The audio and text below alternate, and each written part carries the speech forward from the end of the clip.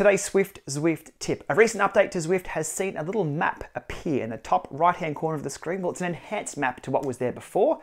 Today we'll run through what it's all about, how you can click on it to find your way around Watopia, Richmond, and the other courses that may be coming up soon.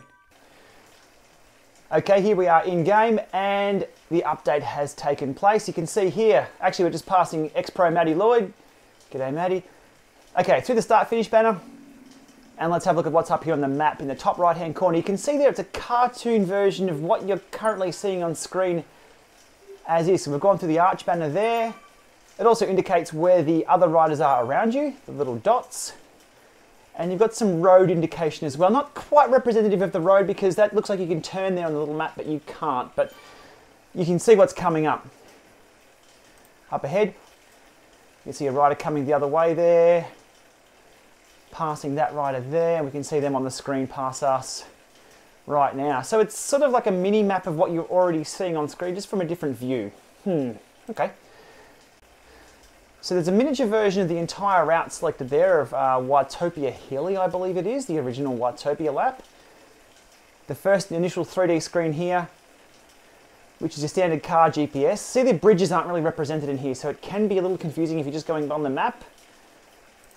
Single click will get you to the two-dimensional mode close in and a further expanded mode if you click once again. So there's 3 different modes in the new map. 1, 2, and 3. And with that, if you've got enough resolution of your screen, you can actually see all the other riders around you. I believe if there's runners on the screen, they'll be a little dimmer than the bright, sparkling cyclists. We've also got the percentage grade on the very top right-hand side. You can see it going up to 4%, 3%. Okay, and there we go. Going up the hill here, we can see it kick up to 7% gradient. So there's a quick overview of the new on-screen map feature for Zwift. Top right-hand corner will show you where to go. Remember, clicking 3 times will show you the 3 different modes it can be in. Choose the one you like and ride on. Alternatively, if you want to see the entire maps, a website called ZwiftGPS.com has a full map of every course on Zwift, so you can plan out a route that way as well. But for on-screen stuff, top right-hand corner will get you where you're going. Thanks for watching today's Zwift tip.